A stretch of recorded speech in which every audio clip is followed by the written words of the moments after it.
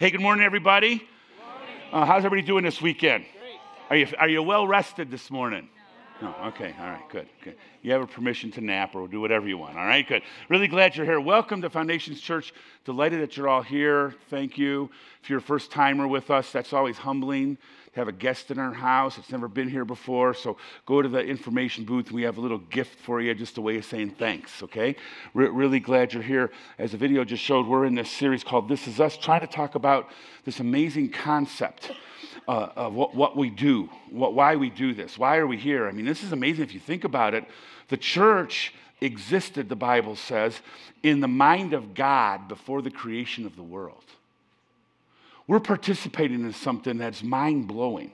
As messy and as crazy and as flawed as the church is, this thing existed in the mind of God years and years and years ago, and here we are in the 21st century participating in something that God thought of. It's mind-boggling. So last week we talked about, we're looking at the first church in the book of Acts, and last week we talked about how the church started. It started with a group of people who saw the resurrected Jesus. And we'll talk about that in a second. That our faith is not built on church. It's not built on the teachings of Jesus necessarily. It's not based on the Bible per se. Our faith is based on an event that Jesus rose from the dead. He was seen by people, and the people who saw the resurrected Jesus became part of this thing called the church. Before that, it was called the Way, and they revolutionized their world, and it reverberates all the way to the 21st century. It's an amazing thing. I challenge you today, if you don't know what your spiritual roots are, we're really glad you're here. I challenge you to check out every religion you can. Check it out. Find out what the truth is. And I will tell you what you will find, though. You will find the founder of every religion is laying in a grave except one religion. That's Christianity. The founder of Christianity's grave is empty. He predicted his death, he predicted his resurrection, and pulled it off. That's the guy worth following. It's amazing. So that's right here. So here's how the church started. We talked about last week, it started by prayer. And we read this amazing prayer. We can go to the first slide. The first prayer is amazing. It was recorded in Acts 4, and we closed last week by reading that prayer together. I got the chills as we read that together because we were reading a prayer that they said 2,000 years ago, that a guy who was in the room, Luke, recorded it, and we read it right out of Acts 4. It's amazing. It was a prayer for boldness, and we said, so we want to pray like that. So we said, take a bow. That's what we talked about last week. We said, pray how you usually pray. Oh, God, keep me safe. I need a lot of money. I hope my daughter doesn't marry that rat. All those things, okay? Those are okay prayers. They're all usually about us, okay?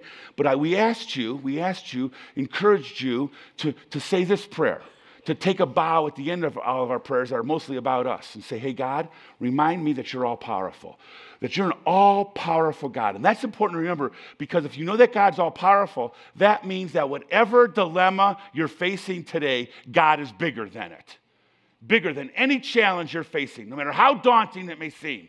And then we prayed for boldness. Boldness. We said, come on, we want to be bold people, because affluence and comfort are the enemies of boldness.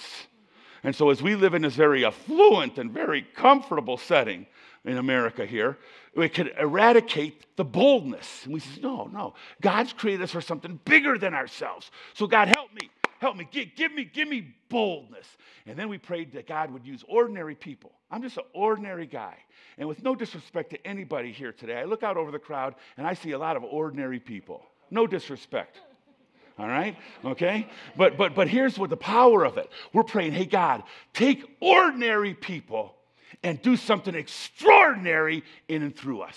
We're not just here to play church. We're here to make a difference in the world. So God, use a tragically flawed person and use me in extraordinary ways. I don't want my kids to read about faith. I don't want my kids to hear about faith. I want my girls and my boys to see faith in their dad.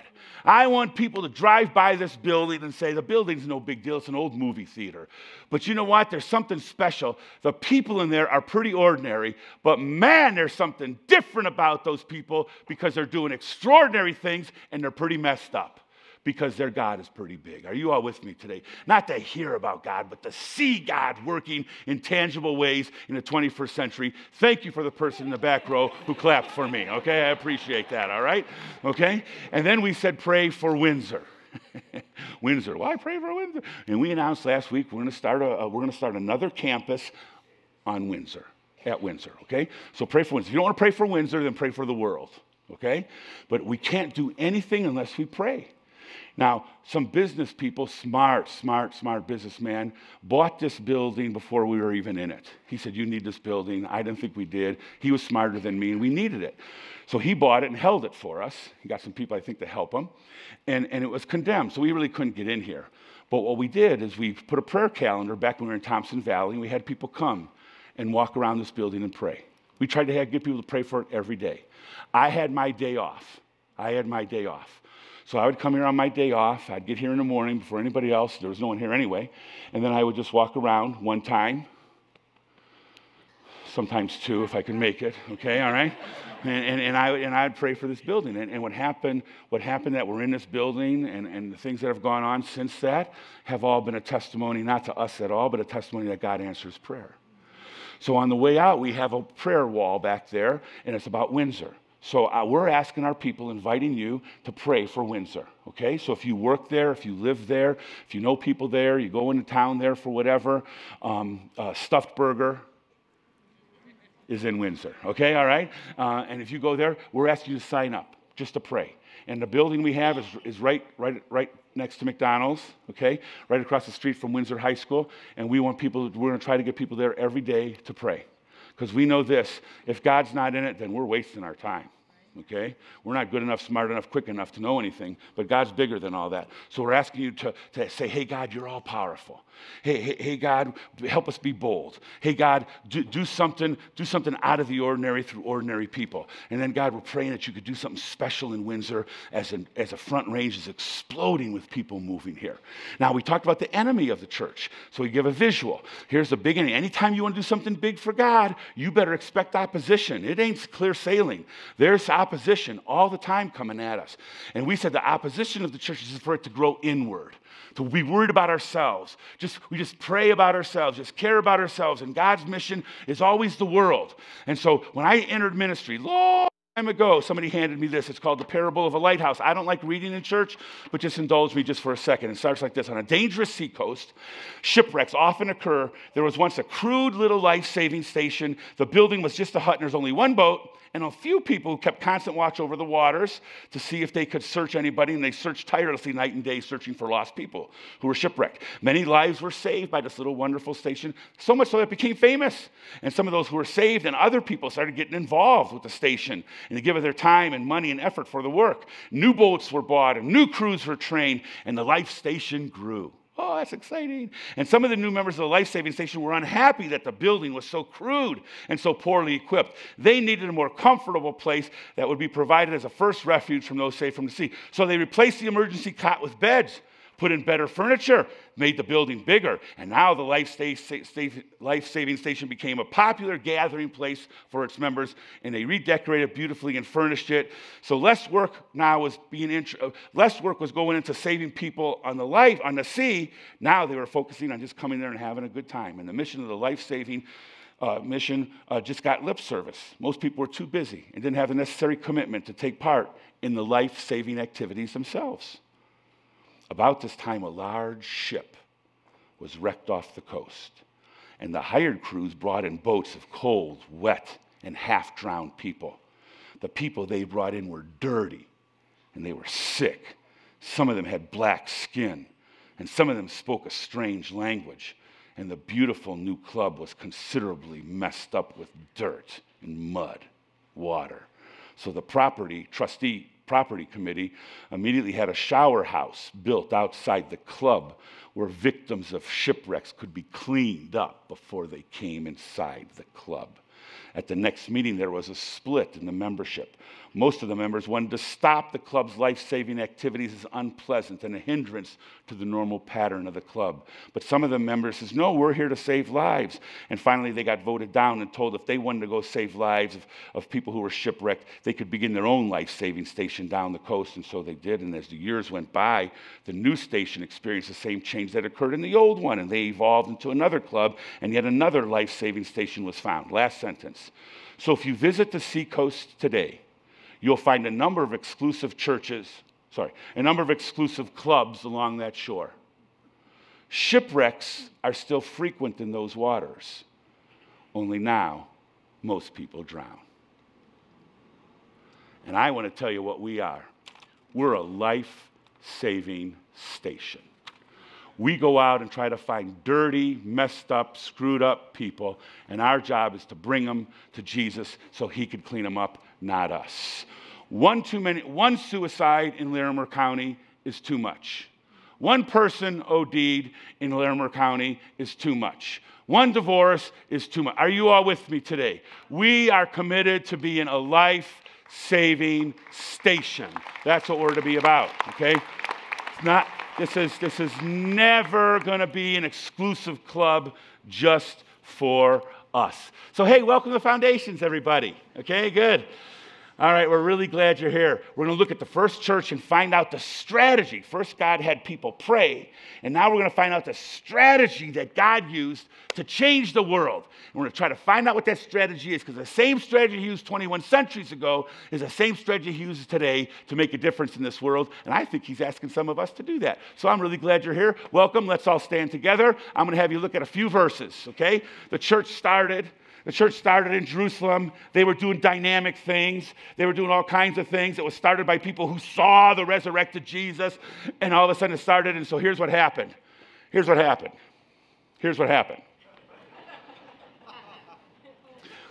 People started coming to this new thing called the Way. They didn't have buildings back then. They didn't have pastors back then. They just gathered together. How many people came to this first church? Crowds came from the villages around Jerusalem, bringing their sick and all the possessed by evil spirits, and they were all what? Healed. And this thing started growing and growing and growing, and Jerusalem was bustling. Some people say 1/10 of the population of Jerusalem was filled with people called the Way. But God is interested in Jerusalem, but he's not just interested in Jerusalem. God said, go into all the... But sometimes when you're comfortable, you don't want to be bold. And so sometimes God has to force people to be bold. And so guess what happened to the Way? A great wave of... God allowed persecution. Hey guys, don't focus on yourselves. You got to focus on this big world. You're a life-saving station. A great wave of persecution began that day, sweeping over the church in Jerusalem. So all the believers except the apostles were what? Scattered. They had to leave. Some had to go to Colorado Springs. Some had to go to Kansas. The real bad ones had to go to New Mexico. Okay, all right. It's scattered. Okay. Oh, no, go back just for a second. I'm sorry. And they went through all the regions of Judea and Samaria. And God used persecution to have the message go out. Now we'll go to the next one. And then this guy named Stephen, they arrested Stephen. They couldn't arrest an apostle. They wanted to stop this movement. But if you arrested an apostle, that was too politically risky. So they arrested a guy who was under the apostles. They called him a deacon. His name was Stephen. And Stephen preached this amazing sermon. But when they arrested him, they go, what do you have to say for yourself? And he preached this amazing message. You could look at it in Acts chapter 7. But he was so powerful. He was such a powerful orator that the people who were against him hated him. And so what they did, and now we want to go back to the first century church, kind of, but we don't want to do this. The sermon they didn't like, and so they killed Stephen. We're discouraging that today, okay? Okay, we don't want to go there today, okay? So they didn't like the sermon, and so the Bible says they stoned him. That needs some explanation in Colorado, okay? So they took rocks and killed him. They killed him, and he became the first, what they call martyr, a person who died for what they believed. And he was the first martyr of the early church at that time, was called the Way. And why they killed him, there was this guy named Saul uttering threats with every breath and was eager to kill all the Lord's followers. So he went to the high priest and requested letters saying, I want to go from synagogues, and I want to go to Damascus, the capital of Syria, and I'm asking for cooperation in the arrest of any followers of, wasn't called the church, then it was called the Way. And I want to find him, and when he found him, he said, I'm going to bring him back, both men and women. I'm going to bring him back to Jerusalem in chains. I want to shut this movement down. That's what I want to do. I want to shut this movement down. And so he went to Damascus to shut the church down. But be careful what you do, because God has plans that are bigger than yours. And so on the way to Damascus, God met Paul. Can I how are your ankles doing? One more verse. Can I show you before you sit down? I know you don't have an hour of sleep. Deal with it, okay? All right? Okay, here we go. One more. But the Lord said, he said this to a guy who's going to help Paul. He goes, go for Saul, the guy who's trying to shut the way down. He's a chosen instrument. Don't you ever think you're beyond God's reach? You might be God's chosen instrument. I'm going to use this guy who's trying to shut down and kill the way. I'm going to use him. Take my message. He's going to take my message to the Gentiles. This isn't just for Jews, not just for Jerusalem. I'm going to take the Gentiles. It's not just for poor people and those who are oppressed. I'm going to take it to kings. I'm going to take it to all the people of Israel. And I will show him how he must suffer for my name's sake. And God used Paul dynamically. I don't think there's any single person in the church who changed the world more than the Apostle Paul. The guy who was committed to shut it down was the one who God changed his life, changed his heart, and used him in such a transformative way that he changed the world through the guy who wanted to shut the movement down.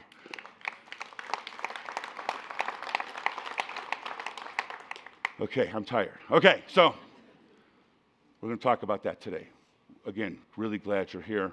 Let's ask God to help us. But join me in a word of prayer. Father, thank you. I'm humbled to be in this position. Thank you for your goodness. Thank you for the privilege I have and for the support and love of so many people. I'm honored just to be able to be part of this wonderful group of people. And we're not here for ourselves. We're here because you have bigger ideas and bigger plans for us. And so today I pray that you would open up our hearts and our minds to what might be. Deliver us from what is and help us see what might be. And help us, Father, to be open to what you want to do. You used a guy who was a murderer and wanted to shut down the church, and you used him to build the church. Who knows what you might want to do through people in this room? So may we be open to your Spirit's work in our life. For it's in Jesus' name we pray. Amen and amen. You may grab a seat. I'm really glad you're here. Here's God's strategy for reaching the world. Bold prayers, big prayers, big prayers. God, it starts with prayer. We have to ask God, come on, God, it's not my will, but your will be done. And God's will is always bigger than ours. And so we have to pray for bold prayers. I ask you to pray bold prayers for your marriage. Bold prayers. I ask you to pray bold prayers for your children. Not just, oh God, I hope they make it. Bold prayers. Bold prayers. If you ever think of this church, pray bold prayers for our lives. And that's how God's strategy. And the second strategy he uses magnificent and messy people. Beautiful and broken people. Fantastic and flawed people. That's what God does. That's what God does. He took Paul and he says, man, what a messy person this guy is. He says, but I'm going to use this guy because I want him to know that no matter how messy his life is, no matter how screwed up he is, no matter how much garbage he's carrying, that none of that garbage is greater than God's grace to clean up and to use. I want to know this morning, how many messy people do we have in the room? Can I see your hands? Okay. That's good news. That's good news. Now, let me tell you something about your messiness, because it's messy. But let me tell you about messiness. Here's what I want you to know. Don't ever let your messiness get in the way of your magnificence. Every person here is stamped with the image of God. And I run into messy people who think they're worthless and think they don't matter and think that God can't use them. And the messiness gets in the way of their magnificence. One of the saddest experiences I had was about 3 weeks ago. A guy just got released from prison, came to see me in my office. He was a preacher's kid. Boy, did he have a story. And his story was sordid, and his story was difficult and broken and awful, and the betrayal and the lies and the abuse in his life was staggering. And he's telling me his story. Tears form in his eyes, and as he's telling his story, I see this beautiful heart from a very broken man, and I start having tears in my eyes. And when he finished his story, he looked up at me and he says, Pastor, I'm just here for one reason. That's all I want to know. I just want to ask you one question. I go, what is it? And he goes, Pastor, can God still use me? And it broke my heart. That's an indictment on the church, that somehow we've communicated to people that sometimes you can get so messy that God can't use you, and that's a lie from the pit of hell. I looked at that guy, and with tears in my eyes, I said, I think God can use you more now than he ever has in your past. Your messiness is going to be a message for the world because I see your magnificence. Your brokenness is beautiful, and God can use it. Here's the good news for messy people in this room today. Your mess is exactly what God wants you to have because that's who God uses, and his grace is greater than all of our sin. And I want every messy person to know that you're stamped with the image of God and you're magnificent. Do we have any magnificent people in the room? Can I see your hands? Okay, good. I like that. Good. Most of these people, some of you are deluded, but some of you have, big biceps and steel abs. You got your house on the lake and you came here in your Lexus, and I'm really glad that you're magnificent and you got lots of money, and I'd like to talk to you after the service. But here's what I want you to know, because I used to be very, very, very intimidated. I come from a blue-collar home, and we were taught we were less than until I found the grace of God.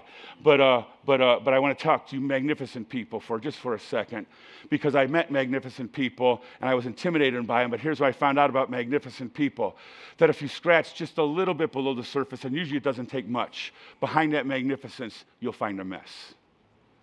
So for you magnificent people, we love you, but I want you to know this.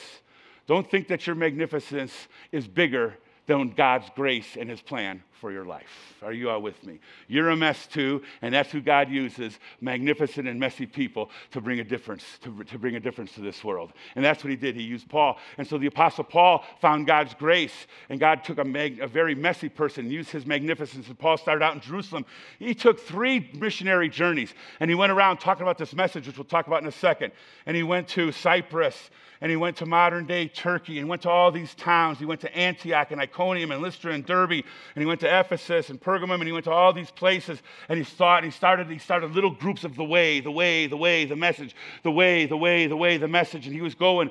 And then he went over to Greece, and he went up to Philippi and Thessalonica, went to the intellectual capital of the world, Athens, and then from Athens he went to maybe the commercial capital of the world, Corinth, because all the goods flew through this isthmus here, and Corinth was a very, very happening town, very cosmopolitan. He went there, and everywhere he went, he talked about the message of Jesus, and he took this very, very messed up guy and used his magnificence in a powerful way and changed the world around the Mediterranean Sea. Paul would get arrested in Jerusalem. We'll talk about that in a second. And then he would go all the way to the capital of the Roman Empire, Rome. And there in Rome, he would preach about the message right in the capital, right in the teeth of the capital. And they put him in jail, and he would write a lot of the Bible in the jail. And then Nero, the mighty, mighty, mighty man of paganism, of the Roman Empire, Nero was so intimidated by this country hick named Paul that Nero cut off Paul's head.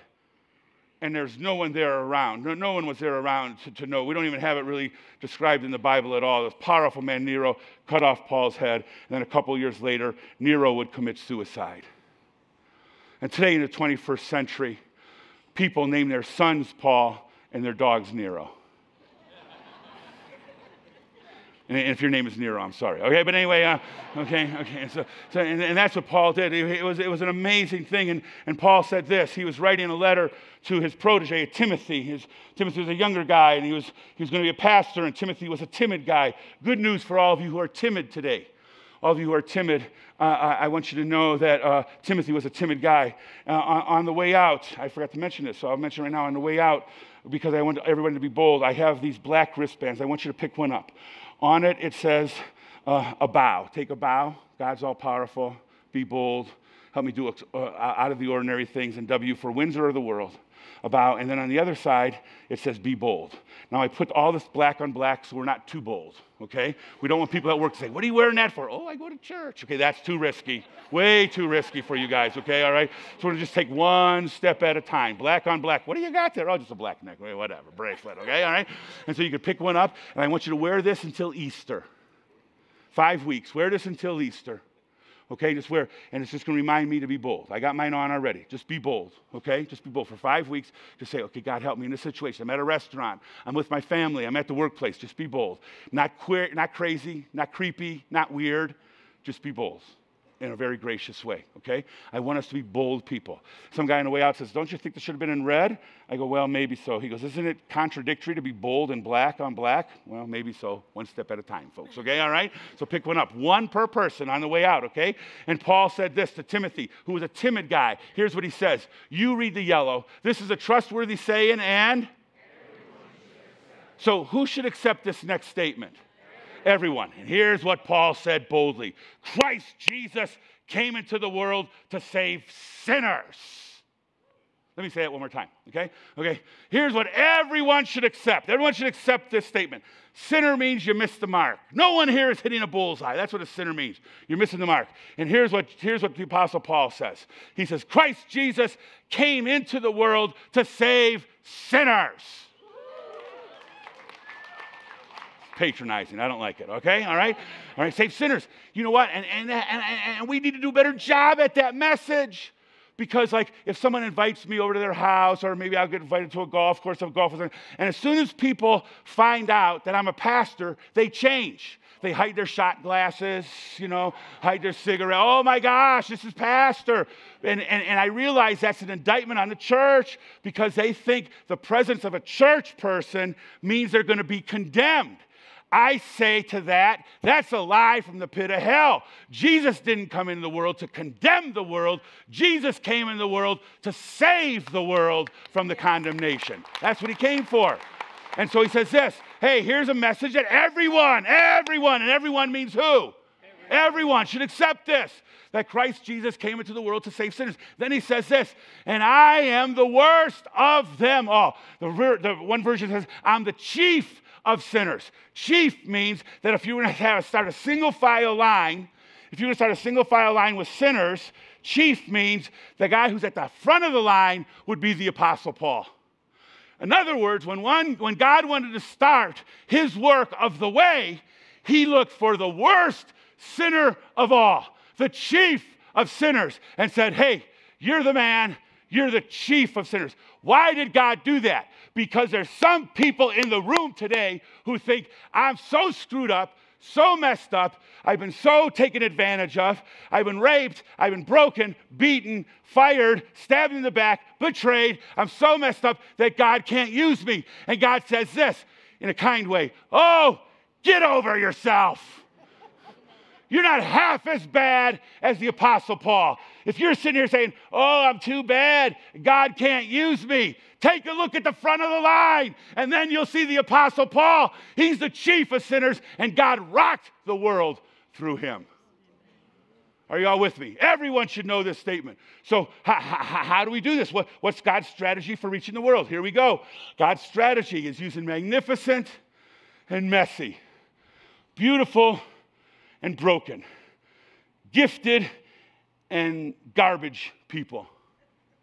So he uses, guided by God's GPS system. God's got a GPS system. Oh, I know you do. I want to be successful. I want this. Then I'm going to get promoted.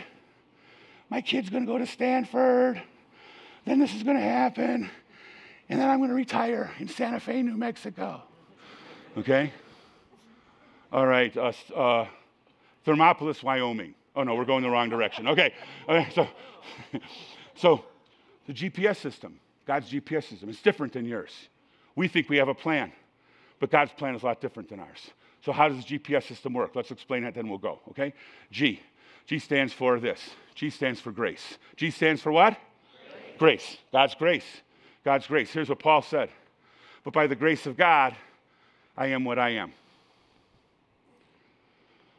I want you to know today that there's nothing good in this man standing in front of you. The only reason, and I cling to this, the only reason I could stand here today is because of the grace of God. I am what I am because of the grace of God. I'm not what I used to be because of the grace of God. And if you don't like me today, that's okay. I ask you to be patient because I'm not who I'm going to be by the grace of God. Are you all with me today? Paul says, I am what I am only by the grace of God. And his grace was not without effect. It worked on me. It worked harder than all of them, but the grace of God, but the grace of God that was with me, that's what changed me. I got accepted. My first church had me come when I was 28 years old. I was too young. And I came from a really blue-collar family that was very broken, very angry, and drank all the time. So my mom and dad, who very, very, very rarely left Cleveland, Ohio, drove all the way to Iowa to watch me get what they call installed as a pastor of the church.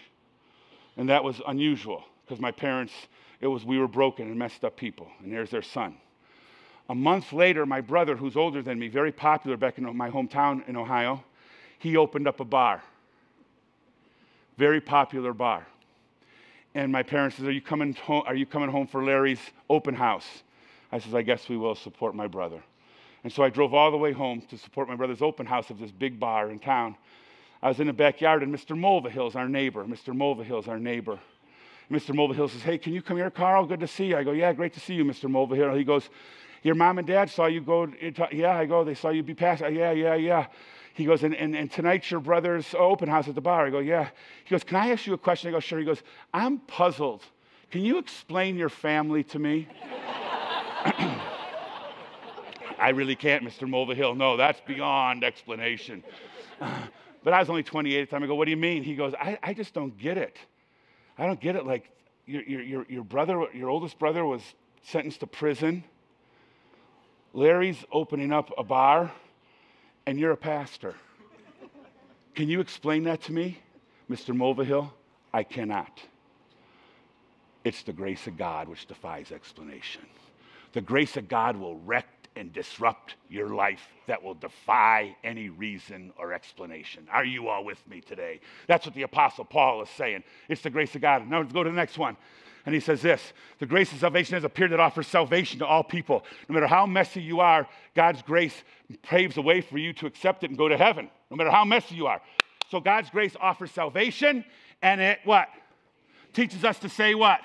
No to ungodliness and worldly possessions, and to live self-controlled, upright, godly lives in this present age. So God's grace will save you, and God's grace will snatch you. It'll teach you to say no. When I went away to college, I became a Christian at the age of 17, went to Valparaiso University, a Lutheran college in Indiana. I didn't know anybody there, didn't know a single soul.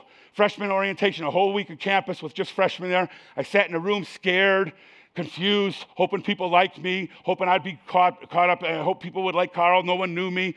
And I sat in this room, and we were all talking, where are you from, blah, blah. And then all of a sudden, someone took out a joint, marijuana. It was illegal back then, okay? And all of a sudden, he started passing it around. I go, uh-oh, what am I going to do? Uh-oh, what am I going to do? Oh, what am I going to do? I want to be liked by people. I don't want to be a weirdo. I want to be liked. This is the new beginning for me. Come on, what should I do? And then all of a sudden, pass it around and started coming to me. And all of a sudden, I got up and said, hey, guys, I got to go. And I walked out of the room. You know what got me out of the room? The grace of God, which made me say what? No. Say no. Say no.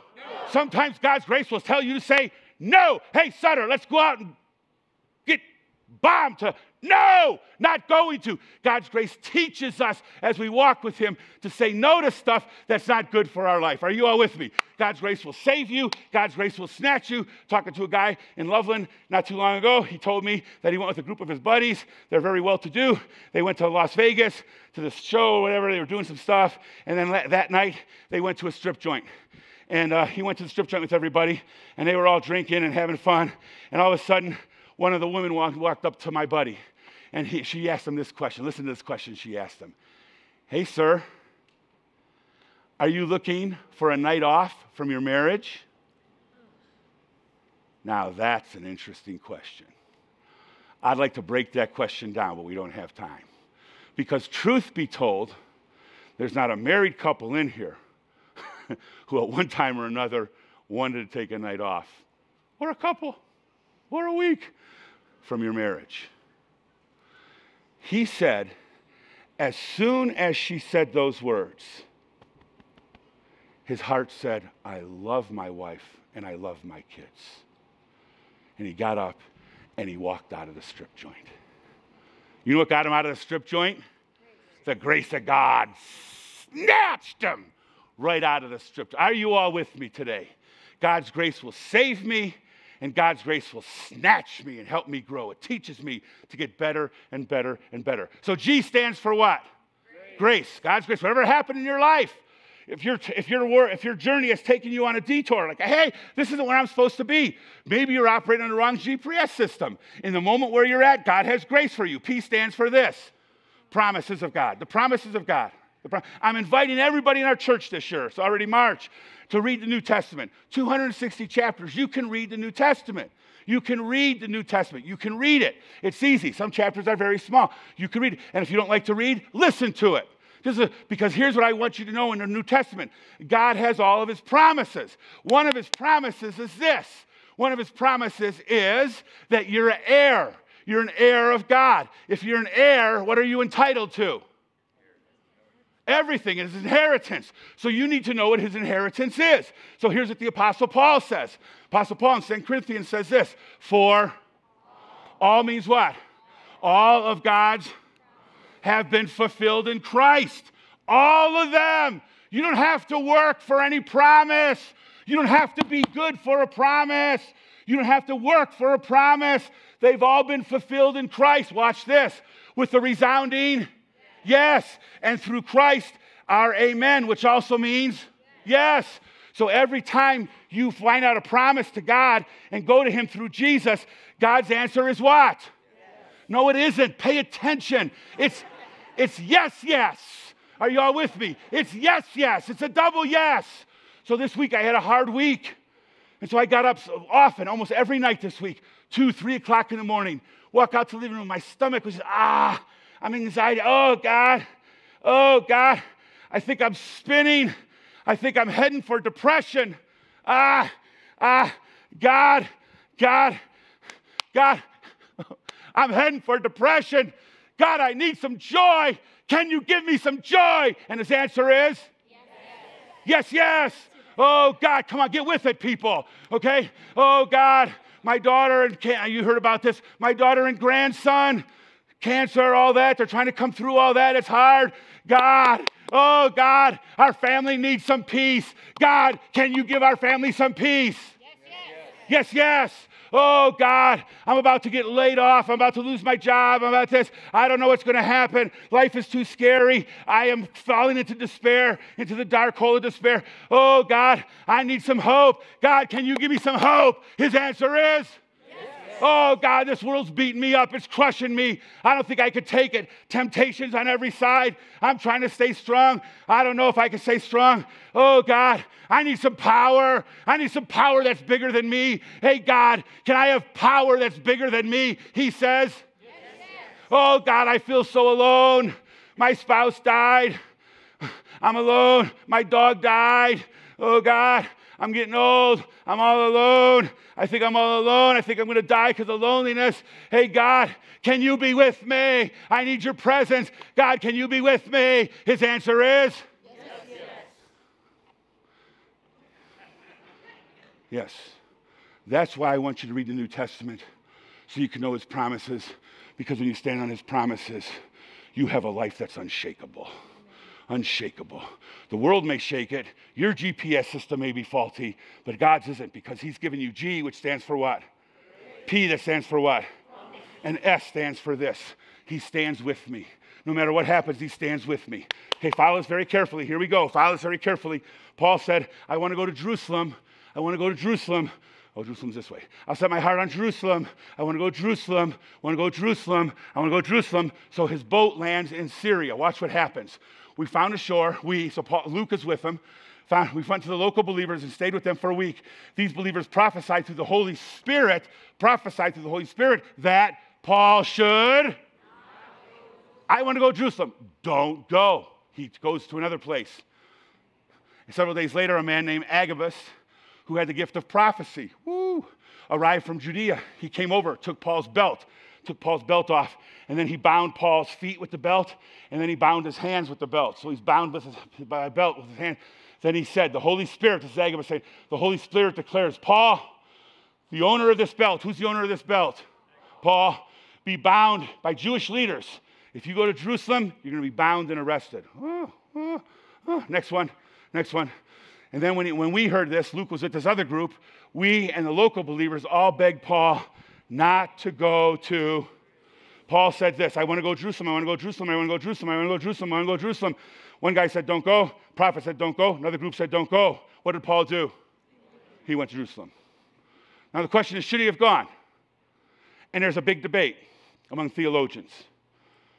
Some say Paul was absolutely disobedient because what people predicted to happen to him happened to him. He did get arrested. Other people says, no, he just did what God. And so there's debate.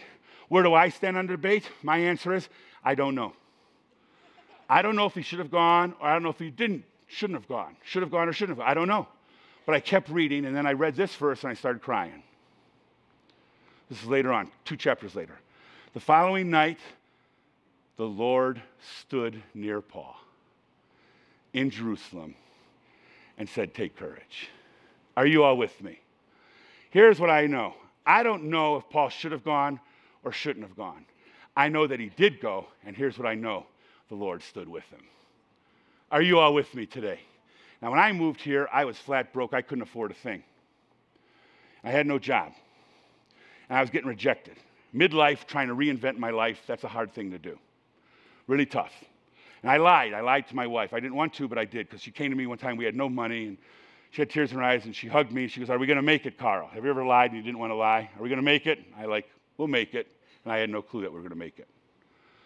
So I saw this thing, because I used to do some stuff in the business world. So I saw this opportunity that you could buy into this thing, and it would provide you with some stuff. And it cost $25,000. That's a lot of money. That's a lot of money. And back then to us, it was a mountain of money. So I went to my wife, look at this. I could make this happen. This could be lucrative for us. I think I should do this. And she said, no, you know her so well. Okay, no. Okay? I said, no, but I want to do this. I want to do this. And so I called up my buddy who knows me. He lives on the East Coast. I said, I want this opportunity. It's important to me. I'm trying to reinvent my life. And he says, well, let me fly out and spend some time with you. He flew out on his own nickel, came out and spent 3 days with me, looked at the opportunity, talked to me, thought about it, prayed about it. He looked at me and says, don't do it. Don't do it. You shouldn't do it. I wanted to do it. My wife said no. He said no. We prayed about it, and I wanted to do it. So I found 25. We didn't have 25, so I had to get it from different sources and leveraged everything I could to get 25, and I did it. I did it because I needed to reinvent. I was desperate. I did it. And guess how much money I made from that $25,000? I wish my church had more confidence in me, seriously. I mean, that hurts when you answer so quickly. 0. It's like, well, seriously, I want to talk to you after church, all right? 0, you made nothing. And that's absolutely the truth. I made nothing. And for years, I felt really guilty about that. I really did. Still sometimes can wrestle with it. I started feeling guilty about it until I read this passage. Because my personal GPS system, and certainly my wife's GPS system, says that was an abject failure. Should I have done it? I don't know. I get emotional about this, but here's what I do know. That today I stand before you, and the Lord stands with me. Are you all with me today? 25 grand less, he stands with me. And here's why I want to say that, because there are some people here who think you've really blown it. Blew up your family. Blew up your career. Blew this up. Blew this up. But here's what I want you to know. The Lord is standing with you. He's with you right now. Don't you dare undercut how important his presence is in your life. So I don't know if I did the right thing. I don't know if I did the wrong thing. But here's what I do know. That the Lord is with me saying, take courage, Carl. Move on. Are you all with me today? So here's what we're armed with. Here's what we're armed with. We're armed with God's, this is GPS system. Wherever you go, hey, I never thought I'd end up in Colorado. Well, here you are, because God's grace is with you. His promises are with you, and he's standing with you right now. He's standing right with you, okay? He's standing with you. So Paul says, I didn't think I'd end up here, but he did. I didn't think I'd end up here, but he did. I didn't think I'd end up in jail, but he did. And God used a jail to kind of write the New Testament. It's unbelievable. Oh, man, I didn't think I'd be in this kind of relationship. You are. I didn't think my marriage would look like this. It does. I didn't think my kids would be crazy. They are, okay? Well, I don't know about stuff. Why is this, okay? They are, okay? And God can use all of that by his GPS system. His grace, his promises, his presence standing with you. He says, take that. And then he says this. Now we're done. The message. Here's the message, he says, okay? 1 Corinthians 15. He says, now let me remind you, brothers and sisters, of the good news. The good news is gospel. Same word. Good news, gospel, same word. I preached to you before, and you welcomed it, and you stand firm in it. That's a promise. Every time my world gets knocked around, I could stand in the good news. God's grace, God's promises, His presence is with me. I could stand in it. I could stand in it. He says, good news saves you if you continue to believe the message. And then he goes on and says this. Here's what he says. I passed on to you what is most important. Say most important. Most important. I passed on to you what's most important and was passed on to me. Now here's what Paul is saying. I want you to hear this. This was passed on to me. Christ died for our sins, just as the scripture said. He was buried. Hey, folks, what do you bury? Stuff that's dead. If it's not dead, you don't bury it. Jesus was dead. Christ died for our sins. He was buried. He was raised on the third day, and he was seen. He was seen by Peter. He was seen by the 12 apostles. After that, he was seen by 500 more of his followers at one time, and many of them are still alive. He's writing to the church in Corinth, and saying this, hey, I'm not hocus pocus stuff. This isn't blind faith. This is built on the testimony. Jesus died, rose again, and then he rose, and he appeared. Peter saw him. I saw him. James, the brother of Jesus, saw him. 500 people saw him. And if you don't believe it, you could still drive to Jerusalem right now, and you'll find people who were there. Christianity is not hocus pocus. Christianity is built on a testimony of people who actually saw the resurrected Jesus and went to their graves, sometimes being tortured, saying, I saw it. You can't stop my belief in that. And then he says this. So that's what I want you to know. And so here's the good news. Here's the message. We'll go to the next one. And then here's the good news. 4 things. You read it. Number 1. Number 2. Number 3. Number 4. This is most important. What about baptism? I don't know. Figure it out. What about prayer? I don't know. Sometimes it works, sometimes it doesn't, it seems. What about church? Church is crazy. I don't know. What about denominations? What about speaking in tongues? What about this? What about that? I don't know about a lot of that stuff. And I study it, and I still don't know. Here's the most important. Here's the most important. This is the message that changed the world. Most important. Number 1, Jesus died for our sins. Number 2, he was buried. Number 3, he rose from the dead. And that's just not hocus pocus, hopeful belief. Number 4, he was seen by a lot of people. And those people who saw him went to their death proclaiming that truth. Jesus, number 1, died for our sins. He was buried. He rose from the dead. And he was seen. And last night someone said, and he's coming back. Amen. I says, let me preach, okay? Let me do the job. You sit there, all right? Okay, let me do it. But he is coming back. That's the message. That's the message that God uses through messy and magnificent people that changed the world. That was the strategy back then, and that's the strategy that he uses today. And God says, I want you to be part of this movement. Too messy. No, you're not. No, you're not. There's someone standing in front of the line, the Apostle Paul, who changed the world. He'll do it by that message. By that message right there will change the world. And that's what we're called to do here in northern Colorado, is take this message to people who desperately need it and let them know that Jesus came into the world to save sinners. And I'm asking you to be part of that magnificent movement, and let's be bold about it. Let's all stand together. So how do we incorporate this? 3 things. Here it is. 3 things I want you to do. Here's what I want you to do. How do I make this practical? 3 things, okay? Number 1, every day, get up. You could do that. You could do that. Some days I'm saying that, but get up, okay? Get up. My favorite, and even psychologically and emotionally, mentally, if you're down, one of my favorite verses is, though a righteous person falls 7 times, so righteous people fall. Though a righteous person falls 7 times, yet he gets back up. So number 1, you got to get up. Number 2, the first thing you do when you get up, number 2, is look up. Say, God, help me receive what your child is supposed to receive today. When I get my kids up, when they were younger, I provided everything they needed for the day. Vicki and I. Food, clothing. Number 1, get up. Number 2, what do? Look up. Number 2, just look up. God, what do you have for me today? And number 3, show up. Show up. Number 1, what? Number 2? Number 3? Show up on Sunday. You show up on Sunday. What about tomorrow? Don't worry about tomorrow. When Monday comes, you know what you have to do on Monday? No, what first thing you have to do on Monday is what? Number 2? Number 3? But what about Tuesday? Oh, I got a presentation on Tuesday. Ah, shut up. Worry about Monday. Okay? When Tuesday comes, every day you show up. You show up. You show up that day. Why don't I show up? I'll tell you why I don't show up. Because sometimes I don't show up because my past bothers me, haunts me. I've made some terrible mistakes. I feel guilty, and I feel full of shame. I'm guilty. Well, God, I'm so broken. I'm so screwed up. And the past, and Hebrews 4:16 says, go boldly to God's throne. Go boldly to God's throne, and he will give you mercy. You know what mercy does? Covers your past. God is merciful. People are not. People will remind you about your past and throw your mistakes in your face. God does not. God is merciful, so you can be delivered from your past. Are you all with me? You don't let your past rob you of your present. But I can't be present because I'm worried about the future.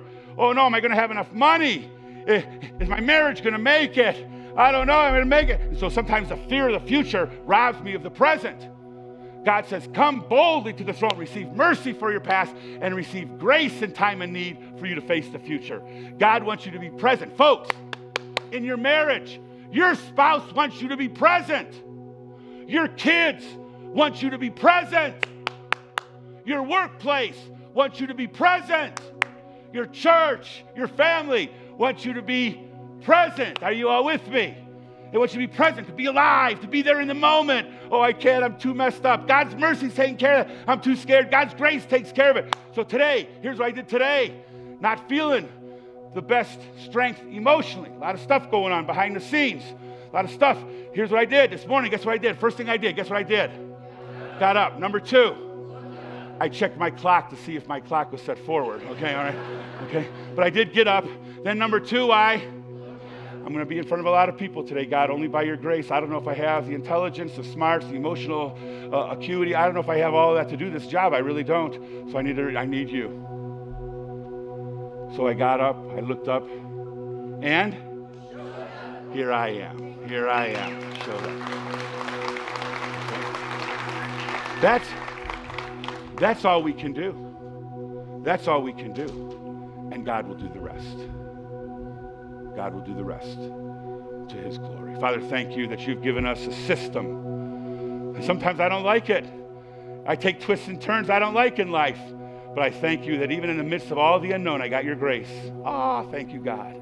I am who I am by your grace. I got your promises I could stand on. And even if I mess up, even if I make a huge mistake, you're standing with me saying, take courage. Thank you for that. So today, Father, thank you for the gift of today. This week, help us every day to remember to get up, no matter how dark our world may be. Help us get up, help us look up, and help us show up. And do something extraordinary when we show up for your glory and our good. In Jesus' name we pray. Amen.